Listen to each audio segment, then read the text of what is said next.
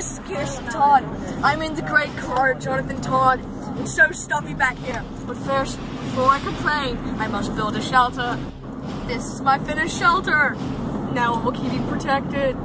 Now I must go hunt for my food. Oh, if you look over there, you can see the Johnathan Todd. She's a stealthy animal, and she eats lots of fruit snacks. Now, if you're gonna get it, you have to crouch down like a frog, and then slowly attack, like, and take it from her. Now I have food. Now I must go back to my shelter.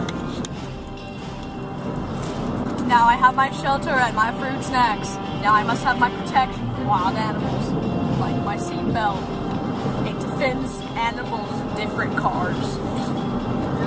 I'm all set. Now I just need a fire because it's gonna get cold. Now in order to build a fire, you must yell to the driver, "Hey driver, turn the AC up!" Okay. Ah, toasty warm. Now that's a good fire.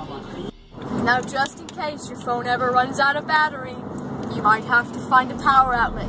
Power is harder to find in the car, so you have to look at unusual places, like right there.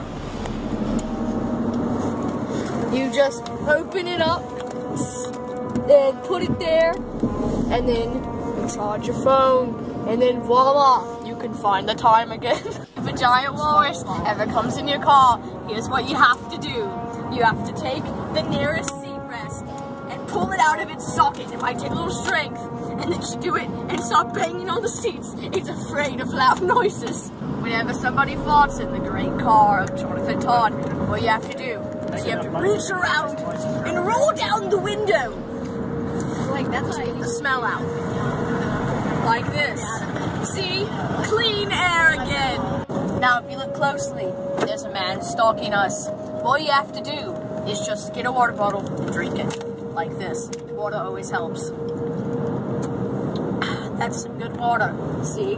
Now the stalker's farther behind us. We're fine.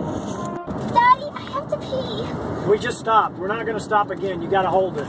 Now, whenever you have to pee, all you have to do is just wiggle around, trying and reduce the impulse to urine, and then if there's any snakes in it, just go ahead and pee in that. And then you can drink it later. It's pretty good. I really have to pee still. Yeah, use this empty bottle. It may not be that safe, but at least it will comfort you. The great Catherine is now taking care of business. Let's go check up on her. I'm done! Oh great, I've been waiting for some urine. My favorite. If one of your headlights ever go out, drink some urine. If you ever get bored in the car, just drink some urine. If the people up front ever start talking about politics, pour some urine on them and then lick it up. If a flaming hippo ever comes out of a tree, drink urine. If the driver ever falls asleep, give him urine and tell him it's lemonade. If you run out of oil in the car, pour some urine in it. If your parents are ever getting a divorce while you're in the car, drink urine. If you ever don't have a cup holder for your urine, make one out of this urine. If a song comes on the radio with some dirty words, pour urine on it. If your siblings are fighting for your space in the car, just mark your territory with your urine. But watch out, it's very delicious, so they might drink it. Warm urine has more vitamins and minerals than cold urine. This is my drop-off point, the old beat-up shack.